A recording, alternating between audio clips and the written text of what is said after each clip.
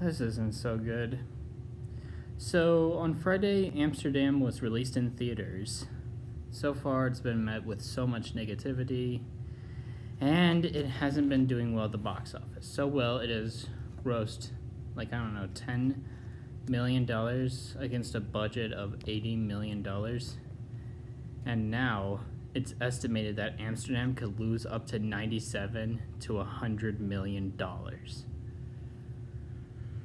Oh my gosh, that kind of hurts me, because I seem to be one of the few people on this planet who really enjoyed Amsterdam. I loved its characters, its setting, its filmmaking, literally everything about it.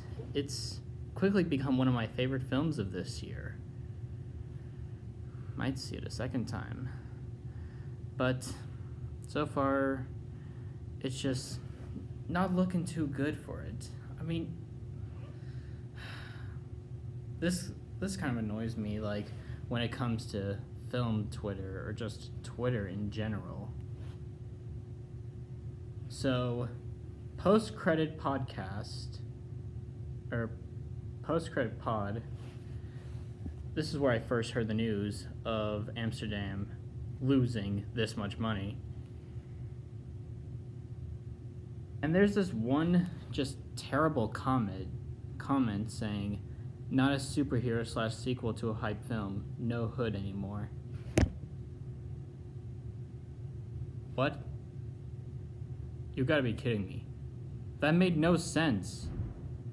Amsterdam is not a superhero or sequel film. Why would you even assume that it was?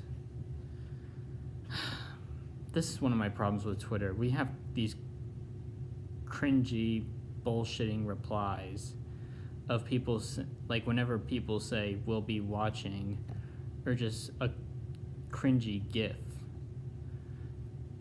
in the replies. It's just, it feels so frustrating. I guess this is what our society, or how we just view films. But, yeah, not looking too good for Amsterdam. Yeah, that's kind of sad.